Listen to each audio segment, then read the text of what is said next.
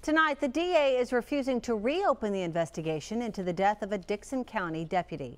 This comes after growing calls for some sort of independent investigation into whether other officers may have played a role in Keith Bellar's murder.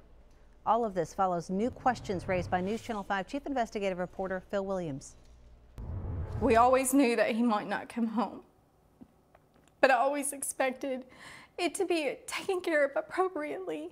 For months now, Brandy Bellar has been trying to get an independent investigation into the shooting death of her husband, Deputy Keith Bellar, and allegations that the shooter, Jason Eggenberg, may have been the victim of taunting text messages from area officers. Now Brandy has an unlikely ally in the district's public defender, Jake Lockhart. If these text messages were sent and they provoked the shooter into killing Deputy Bellar, she deserves to know, the family deserves to know. If there's any doubt that we covered something up, I wanted to get out and open. After Dickson Police Chief Rick Chandler learned back in August that the deputy's widow was upset about his department's work on the case, he asked the DA to bring in the TBI to investigate. Now Dickson County Sheriff Jeff Bledsoe has joined that call.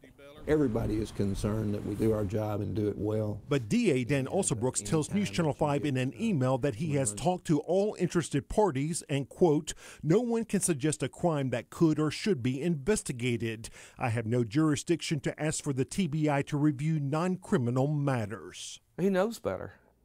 He knows better. I mean, he has just convicted my client 2 years ago for criminal responsibility for manslaughter. He knows if these officers were sending text messages taunting this shooter to the point that he committed the irrational act of killing Keith Bellar. He knows that's criminal responsibility for manslaughter. And because of the officers rumored to be involved, Lockhart says he believes the DA has a conflict of interest in making the decision that no investigation is needed, and that, he says, isn't fair to Keith Bellar or his family. If the investigation is done and it's determined that officers did not send these type text messages, then that's fine. That needs to come out.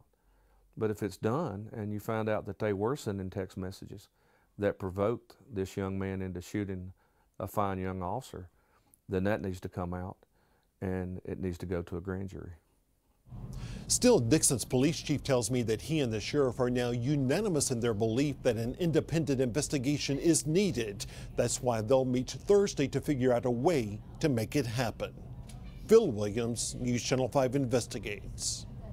Jake Lockhart tells Phil that he heard these same allegations from other officers right after the shooting. He says he can't understand why it was never investigated.